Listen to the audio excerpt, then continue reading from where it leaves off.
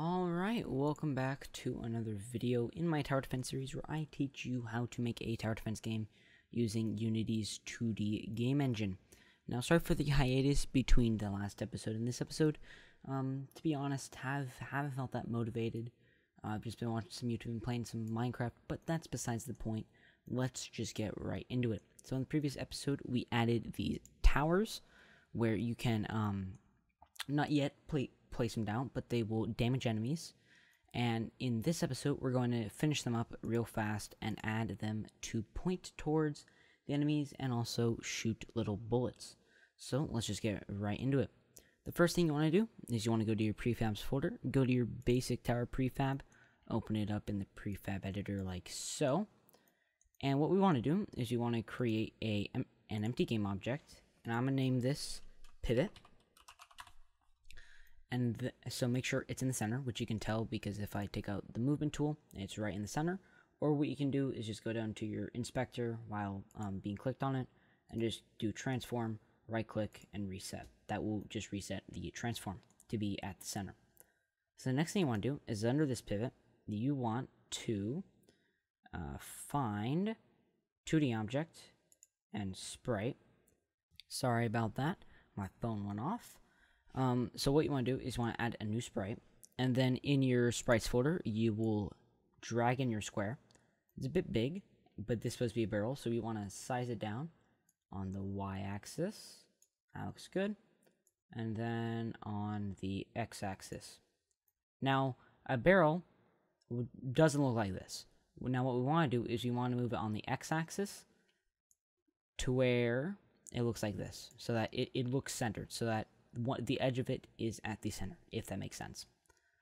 And I'm gonna make this a little bit longer, so just if you want to make it longer, extend it and then just drag it towards the middle, which is this center line. And I want to give this a color. I'm just gonna put it as gray. That looks good. Could be a little bit thicker, not that much. I think that looks good for now. So now that we have that, I'm gonna name this sprite barrel, and I'm gonna go out of the prefab now. So now I'm back in the game editor. Let's just see. Okay, we're right here. Sorry about that. Just need to know where I was. So now that we have the barrel in place, so when I drag it out, you can see that there's a barrel. We want to make it rotate towards the enemy. So what we're gonna do is we're gonna create a new script. And we're gonna name it barrel rotation. And we're just gonna open up in Visual Studio. Let this open right here. Zoom it on in for you guys so you can actually read it. And we want to create two variables: public transform pivot and public transform barrel. Now they're obvious. This can be a reference to our pivot, and this is going to be a reference to our barrel. Alright, so the next one we want to do is we want to do public tower. Now the reason why we can reference tower is because we have class inheriting, which in the previous episode I kind of talked about it, but basically we can just access anything with the tower script onto it. We can access it. So this will work with almost any tower that we implement into the game. So the next thing we want to do is we want to add our update void, so that we can actually track the enemy. So the first thing we want to check is if tower is not equal to null, just to make sure that this is actually set to something. And why does that look weird? It's because it was incorrect, sorry. And then the next thing we're going to do is if tower dot, hold on, what do we set this at? That's why we didn't make this public. So in your tower script, make sure to set your current target to public, and then in your barrel rotation script, English, make sure to just do this. Make sure the current target is not equal to null, like so. Alright, so the next thing you want to do is you want to create a vector2. And I'm just going to name this relative. And what's going to go in here is we're going to put the tower, whoops, we need to put the equal sign first, equals tower dot current target dot position dot transform dot position minus transform, or sorry, pivot dot position. So this is just getting the vector that is relative to the tower to the enemy. So it's just a vector going from the tower to the enemy. And if you don't know what a vector is, I'll hopefully remember to put a link in the description. But yeah, it just creates a vector 2 that is just pointing from the enemy slash tower to the other one. Alright, so the next thing we want to do is we want to do float angle. And this is going to look like some alien math, but what we're going to do is we're going to do mathf.atan2, and then inside these brackets we're going to do relative.y, relative.x, and then outside here we're going to do mathf.rad2degree. Now, this may look like some alien code, and honestly, it kind of is. I don't really understand what atan2 does. It's a... I guess it would be counted as a trigonometric function, but basically what it takes in is it takes in the y component of a vector and the x component of a vector, and relative to a global axis of angles, I think it will output the angle between these two objects, but not in degrees, in radians. So then we just have to multiply it by a conversion number, which is just a constant here, mathf.rad2degree. You can see there it is a constant of 57.29. So if you just multiply any radian number by that number, you will get degrees. Alright, that's pretty cool. So next thing we want to do is we want to set the rotation of the pivot point. So if we go into our Unity editor down here, I need to close that project.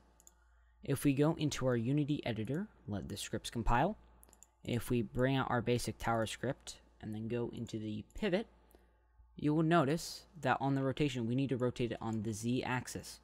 You can see there's the x, which is the red, the y, which is the green, and the blue is the z-axis, which is this motion, which is what we want to rotate it by.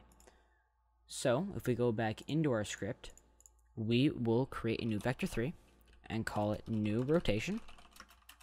And we're just going to set this to a new vector 3, which will have 0, 0, because we don't want to modify the first two axes. And then in the final one, we're going to do angle. And then all we have to do is set the pivot.local rotation equal to new rotation. Like so. Whoops. Quaternion. Oh, quaternion.euler. And then what we're going to do is we're just going to put in our new rotation. Like so. So, now if we drag this onto our tower here, let's go into prefabs, open it up in the prefab editor right here, and if we just drag the script onto the basic tower, you can see that now we have this. We need to drag in the pivot, drag in the barrel, and drag in the tower script. And now, if we just load up a game here.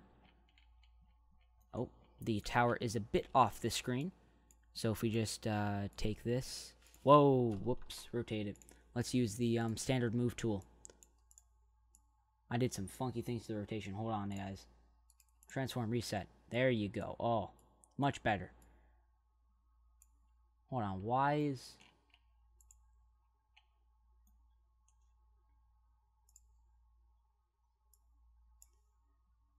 Whoops, I rotated the barrel. We're just gonna reset that bad boy to normal. Okay, sorry for that.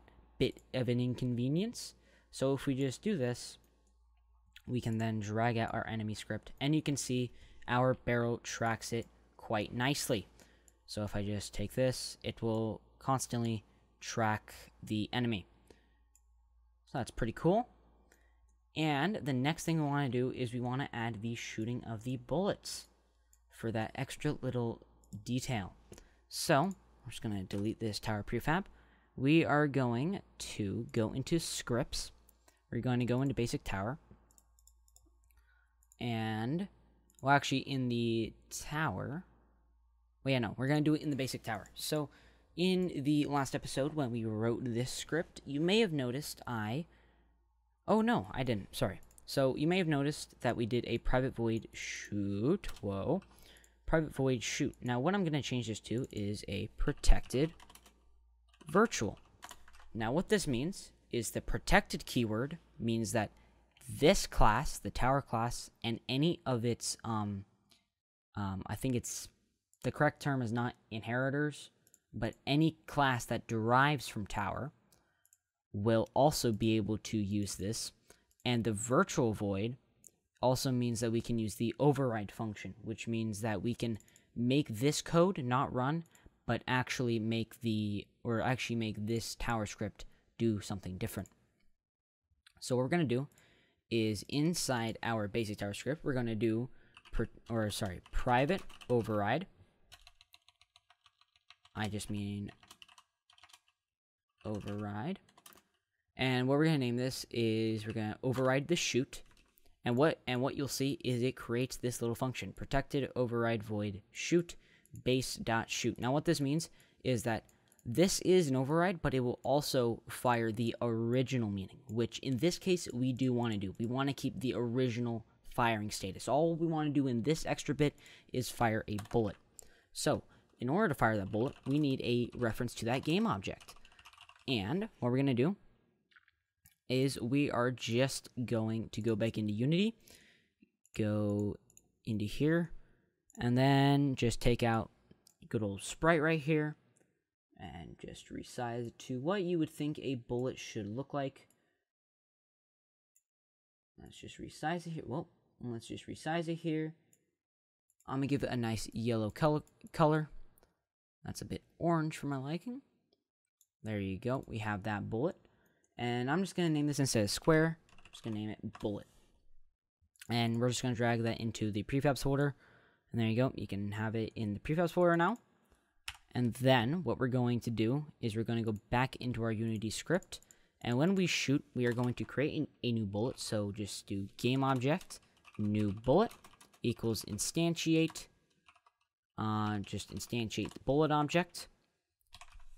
And then inside this basic tower, we're also going to have references to the pivot point and a reference to the barrel. We may not use the pivot, but it's always good to have a reference. And what we're going to do is we're going to do new bullet dot position, dot transform dot position equals barrel dot position. And then under that, we're going to do new bullet dot transform dot rotation. Actually, I don't know why I'm doing this down here. What we can do is inside the instantiate function is actually plug all this data in. So we can do, after this bullet, we can do barrel dot position, and then we can do pivot dot rotation. And then we can just parent it to nothing right now, because we can just do this. So we have the object that we want to instantiate, the position we want to instantiate at, and the rotation of the pivot. So if we go into Unity here, let that compile, drag out a tower, load in the game. We have our map right here. Drag in an enemy. Oh, I need to reference the bullet. Oops. I need to reference the bullet. So we're just going to drag it in. Make sure to reference the pivot and all that. So just go into the pivot here. Need to scroll down. Go into pivot. And then drag in the barrel as well. Now, since we're not in the prefab editor, make sure to go to your overrides button and click apply all. That will then apply it to the entire prefab. Click play again. And we should be able to... Now, as you can see, It does not go in any direction, but you can see that it spawned at the correct angles, which is very, very cool. So, the next thing we want to do is we want to make it go forward. And basically what I'm going to do is do a bit of a cheeky move and just create a bullet script here. Just create a script called bullet. And what I'm going to do is, if you could, thank you. And what I'm going to do is just that's not what I want. Private void update. Transform dot position plus equals transform dot forward times, I don't know, 2. And if we just drag that onto the prefab right here, so just go into the prefab editor, go back into your scripts folder, drag the bullet script onto the object here. You can see it in the Unity inspector. Just drag that on, go back, go to your tower, make sure to drag it over to where you can actually shoot the enemy. Now, we're going to fix this in the next episode with all the sprites and stuff. And let's just drag in an enemy. So let's go down and look at the bullet. It did not go forward. Let's see what is wrong. Actually, I just remembered. So transform.forward is actually on the z-axis. So, and if you notice, the z-axis is blue. But if you notice, our z-axis isn't actually in use because this is a 2D game. So what we need to do is actually on the x-axis, which would be transform.right. So instead of transform.forward, make sure to do transform.right, and that should fix the problem. So if you just go into play here, it's a bit inside the ground if I do this myself, but that's fine for now. You can see it shoots off. Okay, 2 is way too fast. We need to do like 0.25. That thing went really fast. So let that recompile here. I'm actually just going to get rid of the debug.log. Oh, I already did. I'm very smart, I swear. Alright, so if we go, I just opened my IQ software. Sorry about that. If we go into here, so many failures in this video. You can see that it travels very nicely. Now, it does not get killed by the enemy, or sorry, the bullet does not get destroyed by the enemy, but that can be solved in the next episode. So the next episode is really just going to be solving some issues that we have right now, and yeah, and then the episode after that is going to be about the round controller. So this is going to be the end of the video. I hope you guys enjoyed. Not to sound greedy, if you like this and you want to see more content, or you just want to learn to make a tower defense game of your own, make sure to hit that like button and subscribe so you don't miss the next video. And also, if you need help, make sure to join the Discord server. But as always, guys, I'll see you guys in the next video. Goodbye.